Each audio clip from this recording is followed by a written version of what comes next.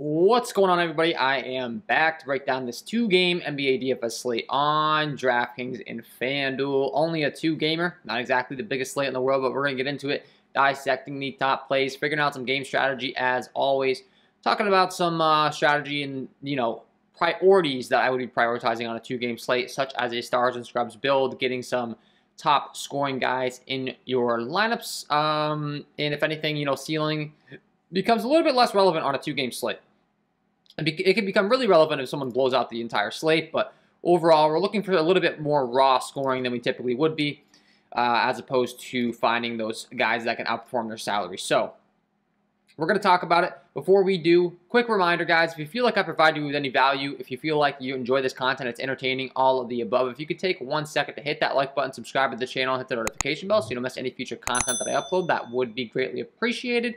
And check out the sponsor of the program, SuperDraft, guys. If you haven't checked out SuperDraft, check them out. As you can see on the screen for myself tonight, I have 3 free entries in contests, including one with $500 in prizes, $250 in prizes, and $100 in prizes. And how did I do that? Well, I signed up for SuperDraft Pro.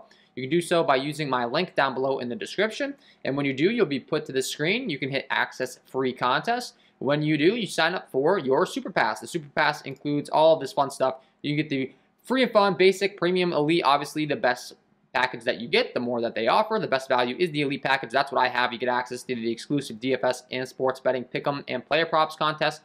Elite member only contest, as you can see on my lobby. The 2x multiplier on SD Sportsbook, weekly tournament winnings, 5x multiplier on the SD Sportsbook. And you can redeem Supercoin in the Superstore for huge prizes. That has all sorts of fun stuff like trips to Vegas, golf trips, all that fun stuff. You can win tickets. There was tickets to be won to the Pro Bowl the other day. I was close to winning those at first, and then Gabe Davis just went off. So, but anyways, guys, when you sign up, you can get into these contests. You also can become a coach. You click that you submit that you're referred by me. That's the only way you can access these exclusive contests. You can become a coach as well as a player. The player is going to give you access to all those contests, but if you want to become a coach for only a small $40 fee annually, you can get your own referral link. You can refer people and create your own home-based business, such as I'm doing right now. When you refer people, you get a commission. I'm sure you've seen many people, many YouTubers say, use the link in my bio, and they're all getting money off you as far as running their own business. But it's time for you to run your own business as a viewer. Get that coach pass, continue as a coach, sign up, and you'll get that link that you can share with your friends. You can start making commissions yourself. So a really cool thing that they have going on over there on SuperDraft. And I just wanted to talk about the sponsor of the program. Before we get into it, let's talk about it. It's only a two-gamer. It shouldn't take too long to do here, but we'll talk about some game theory, all that stuff. As far as injury news, in this first game, we got the LA Lakers taking on the Philadelphia 76ers. This game comes in with a 218 over-under. Is the lowest total of the two games with a 2.5-point spread in favor of the Philadelphia 76ers. But with that being said, the Sixers are still dealing with some injuries. Most notably, Seth Curry is continuing to be out. Shake Milton is continuing to be out. With that being said, obviously there's going to be some bumps up to certain guys in the rotation. We saw Matisse Thybulle return last time out, and Danny Green is listed as questionable. If Danny Green is listed as questionable, that could certainly cut into, Furkan Korkmaz, Charlie Brown, and Isaiah Joe minutes. I would say for the most part, Charlie Brown and Isaiah Joe are going to get their minutes cut down. Furkan Korkmaz probably still gets quite a bit of minutes, and we see Danny Green step back into a decent role here overall. But for me, on the Philadelphia side, it's pretty simple who we're going to be going to. It's the starters that are getting the most minutes and the pay-up options. So, who are those people? Well, for one, it's going to be Joel Embiid and Tyrese Maxey, as well as Tobias Harris. Those three are really the big three. Tyrese Maxey getting a lot of minutes, a lot of usage, with there being no Seth Curry, playing 35-plus minutes in every single game, 6'4". As far as his per-minute production on the season, looking at what he's been putting up on the season, he's putting up 0.85 DK points per minute, so a really good fantasy point producer, and priced very reasonably. So Tyrese Maxey makes a lot of sense. Joel Embiid is a pay-up option with there being no Ben Simmons on the season. We've really seen his usage really stand out. He's put up 77, 67, 65, and 73 DraftKings points as of late. Been an absolute beast. And for that reason, he is one of my top priority pay-up options on this slate tonight. Really going to like him. And then, of course, Tobias Harris at 7.3 we talked about. Another building block. 57 DraftKings points last time out. Once again, the usage has been high. He's been really struggling shooting on the season. Last time out, we finally saw him have a good shooting game, and you see the results. 57 DraftKings points. His price has come down a little bit to 7.3 as well. So certainly willing to go there. And then rounding things out, it's Furkan Korkmaz, it's Matisse Thybulle, and it's Georges Niang. As far as the other guys you're looking to get exposure to, Matisse Thybulle at 3.6, a very cheap price tag. Furkan Korkmaz at 4.8, continuing to see a lot of minutes, a really good shooter. When he does get hot, can put up some big points in a hurry. And as far as anyone else, like I said, a Georges Niang I think could be an interesting option in your tournament lineups if there is no Danny Green. If Danny Green comes back, he's still an interesting option, but it becomes not quite as entertaining as it would be if there is indeed no Danny Green. So that's where I'd be looking to on the Philadelphia side. Running it back on the LA Lakers side, once again, there is a sort of big three to talk about. Obviously, the big three in the LA Lakers. It's LeBron James, it's Anthony Davis, it's Russell Westbrook. With Anthony Davis being back, I do think that really hurts Russell Westbrook and LeBron James' upside. However, on only a 2-game slate, once again, we need minutes. We need, a floor, essentially. We need raw points is what I'm trying to say here. We need raw points because even though if these guys don't reach their ceiling, if they're the top scorers on the slate, you might still need them to come in first in these tournaments. It's just the way these 2-game slates work. So Russell Westbrook, LeBron James, Anthony Davis, certainly all going to be viable. Anthony Davis is still expected to be on a minutes limit. Saw him play 25 minutes last time out, so he'd be the first one that I'm willing to fade here just based upon the minutes alone. However, if that's going to keep his ownership low, on a 2-game slate, it's certainly a spot where you could be taking a risk on a guy like this that's on a minutes limit because it's only a 2-gamer. We know he could go out there and put up, he could realistically, if he gets up in the high 20s in minutes, go out there and put up 50 DraftKings points. Obviously, he's going to have to be very efficient. The likelihood isn't very high, but with the skill that Anthony Davis possesses in the permanent production, it is possible. So, not getting too intrigued to play him there, but he is someone that could be looking to here as a low-owned tournament play. But for the most part, we're looking at Joel Embiid. We're looking to Russell Westbrook. We're looking to LeBron James as pay-up options in this game. My favorite of the pay-up options on the Lakers side will be LeBron James. It's LeBron James. It's Joel Embiid for me as pay-up options in this game. And as far as anyone else, I think Malik Monk's the next guy you could be looking to at a 4-5 price tag here. Consistently playing in the mid to upper 20s, is a good fantasy point producer. He comes off the bench and gets all of that usage with the second unit, so I think he's an interesting option.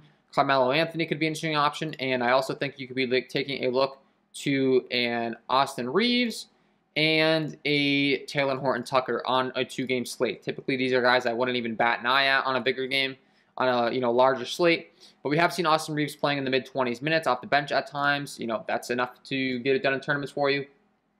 Malik Monk, like I said, a Taylor Horton Tucker. And lastly, the guy that I'd be looking to that I wouldn't sleep on is a Stanley Johnson at only a 3.3 price tag. Once again, on only a 2-game slate.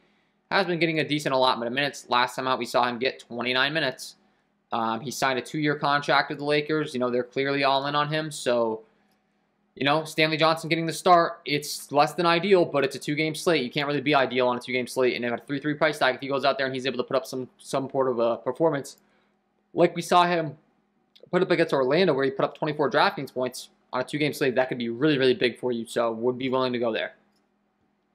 Second game on the slate, we have Minnesota taking on the Golden State Warriors. Biggest piece of news in this one is Patrick Beverley, Jalen Noel. Both those guys are listed as questionable. And apparently, Jalen Noel hasn't been listed on the injury report, so the fact that he is, that kind of makes me think that he's going to be out. Patrick Beverley's been listed on the injury report for quite some time, and he's been close to returning, so I tend to think that he's probably going to be back. So I'm guessing that Patrick Beverley is in, Jalen Noel is out. If there is indeed no Jalen Noel, that should be more minutes, more usage to go to a Malik Beasley.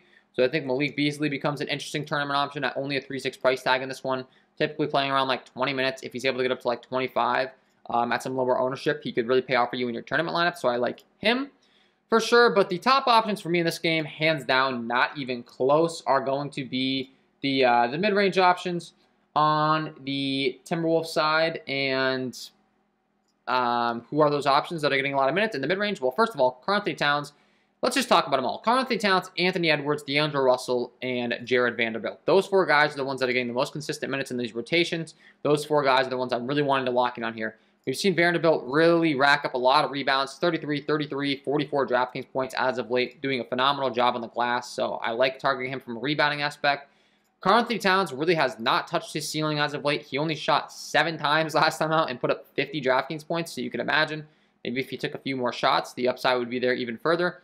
At 9.2, maybe he's an interesting pivot off from a Joel Embiid at 11.4, where you get a slight discount. If Embiid only goes out there and puts up, like let's say 55 DraftKings points, and Karl-Anthony Towns is able to match that extra salary that you get to pay up for some certain options in your lineups is going to go a long way for you. So I don't hate that strategy. But Anthony Edwards and D'Angelo Russell are going to be really, really big priorities for me on this slate. 8-1 for Anthony Edwards, 7.5 D'Angelo Russell. I just think they continue to be priced very reasonably for these upside. Their upside. Both these guys capable of putting up 50 DraftKings points every single time out, and they're not priced up in the 9K range yet, like a Karl-Anthony Towns. So I'm going to be loading up on them. A Vanderbilt, who I talked about. And then as far as the secondary options, if Patrick Beverley's in, he really does grade out as a great play for me at only a 4.2 price tag. Once again, I'm expecting him to be in. I also really do like Jalen Noel at 4K, putting up 1.08 DK points per minute if he's in. I just don't think he's going to be in, but maybe putting him in your lineups and then being able to late swap onto like a Malik Beasley isn't a terrible idea. They both do have shooting guard eligibility, so I wouldn't hate doing that. But yeah, it's Karl-Anthony Towns, it's D'Angelo Russell, it's Patrick Beverley, it's Jared Vanderbilt, it's Anthony Edwards, and those are your top options on this Minnesota side, followed up by a Malik Beasley. As far as anyone else I'd be looking to on the Minnesota side, if you want to go to some punt plays that are a little bit cheaper, that are risky in your tournament lineups, it's Jaden McDaniels, it's Naz Reid, and it's Taurean Prince for me. But once again, these guys aren't really big priorities for me. I mean, Jaden McDaniels got the start last time with no Malik Beasley. If Malik Beasley's back, he's probably going to get his minutes cut down. 3-4. Decent play. Naz Reid at 3.2 is a very good fantasy point producer. We've seen him play anywhere from like 10 to 20 minutes.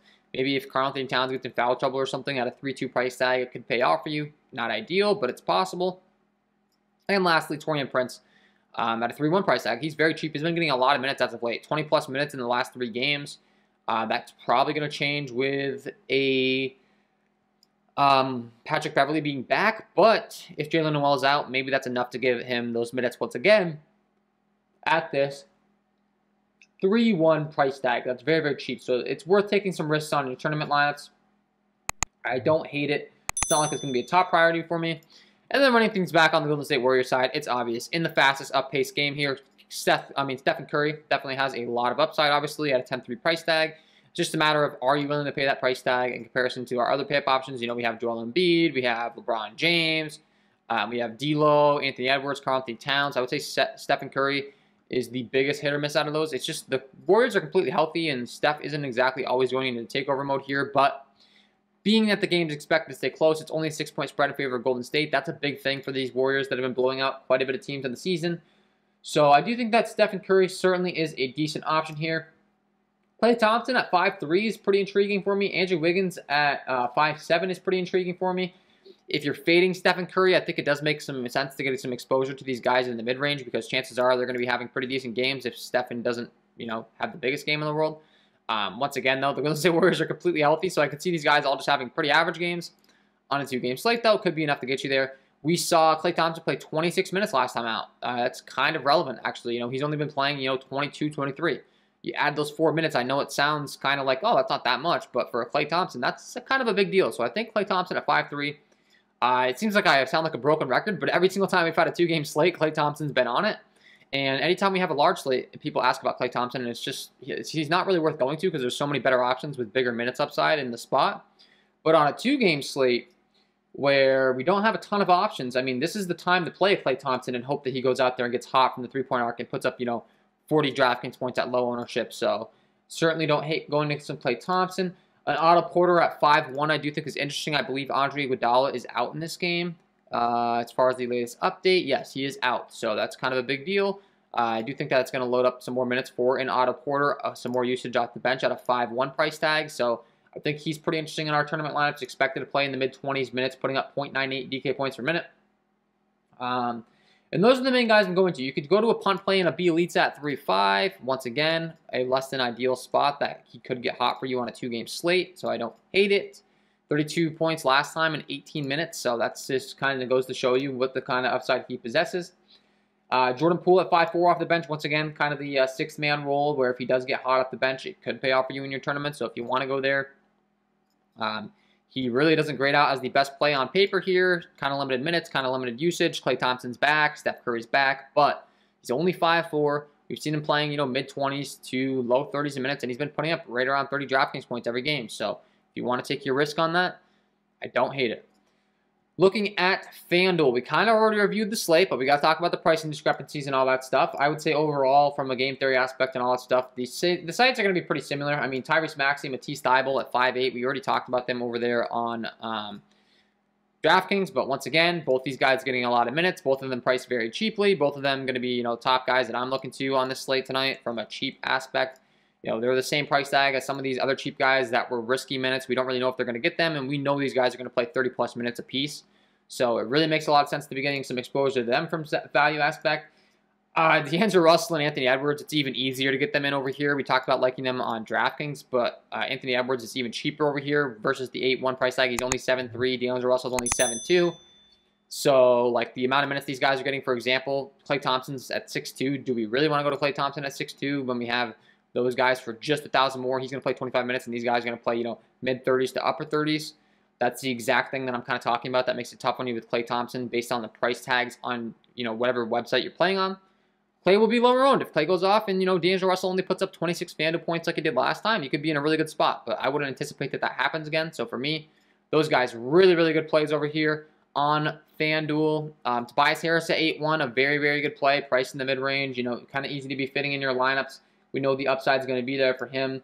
We talked about Furkan Korkmaz at 4-5 as well, especially if there's no Danny Green. So it seems as if these Philadelphia guys are probably going to get a lot of ownership. They're really grading out as great plays because they're all priced very cheaply on both websites. Korkmaz, Thybulle, Tyrese Maxey. We know there's no Seth Curry, no Shake Milton. So they're really grading out some good options to be locking in your lineups to be able to pay up for these top pay-up options. And then a lot of the other guys on FanDuel that we're looking to are going to be kind of priced in the mid-range for the most part. Who are some of those guys? Well, I mean, the guys that are getting lots of minutes priced in the mid-range, we have Andrew Wiggins at 6K. We talked about Otto Porter at 5'7". We already talked about Anthony Edwards, Tobias Harris, obviously, the pay-up option, LeBron James. Like, a guy like Carmelo at 5'2" over here becomes someone that's really kind of tough to be prioritizing, but for that reason could become really low-owned. So if you want to go there on a two-game slate, I don't hate it. Malik Beasley at 3'8". If there's no Jalen Noel, we talked about him. We have Georges Niang at 3'7", Danny Green at 3'6", Stanley Johnson at 3'6". Once again, some punt plays that you could certainly be looking to on this slate tonight. So some riskier options, but the minutes are there. You can definitely be looking to them. So Stanley Johnson becomes a valid tournament play if you want to go to him. That is my overall breakdown of this slate overall tonight, guys. It's only a two-gamer, but kind of talked about some strategy, all the punt guys I'd be looking to, the pay-up options, all that fun stuff on both websites. And with all that being said, before I let you guys go, got to give you my lock of the night. Before I do, if you haven't checked out the premium content, guys, check it out over here, patreon.com/KJK_DFS. Check out the KJK DFS NBA premium package. You get access to the projections, NBA data sheet, player stats, team stats, play contact stats, core plays, all that fun stuff. And a huge thank you to all of my current premium content members, my Patreon members. A-Dub, Adam, Anthony, Asaph, Brian, Cody, Josh, K-Ped, Michael, Mike, Patrick, Renard, Smoothie, Tap My Life, Timothy, and Tucker. Thank you, all of you, for your support. Really do appreciate it. If you guys want to sign up for all that content and all of the other KJK fun stuff, that's linked below in the description. I got a merch store. I've got sponsor links. I've got the premium content. I've got my own DFS profile. If you want to see my biggest wins and how I've done in the past, it's all included down there. And the sponsor of the program, Super Draft Pro, guys, check them out. Go over there, sign up, become a coach or a player today. Start winning some money over there. And with all that being said, got to give you my lock of the night. Let's get into it. And my lock of the night tonight is going to be Tobias Harris. On this two-game slate, we talked about it a little bit, but raw scoring is really going to matter, and I think the pricing on Tobias Harris combined with the minutes and upside is the perfect storm for a two-gamer here. Going to get a lot of usage. We know it's going to be him and the Joel Embiid show here, and the LA Lakers defense has not been good. And like I said, the price tag is just kind of the perfect storm on both websites here. Easy to be fitting in your lineups in the mid-range, still giving you access to the top pay-up options in this slate tonight. Get him in your lineups because he is my lock of the night. So there we go, guys. Tobias Harris, get him in your lineups. And that is all from me in this one. If you did enjoy the content, if you could please take a second to hit that like button, subscribe to the channel, hit the notification bell so you don't miss any future content that I upload. That would be greatly appreciated. Wish you all the best of luck tonight. We will see you later on in the live stream, hopefully. And that's all from me, guys. Good luck. Peace.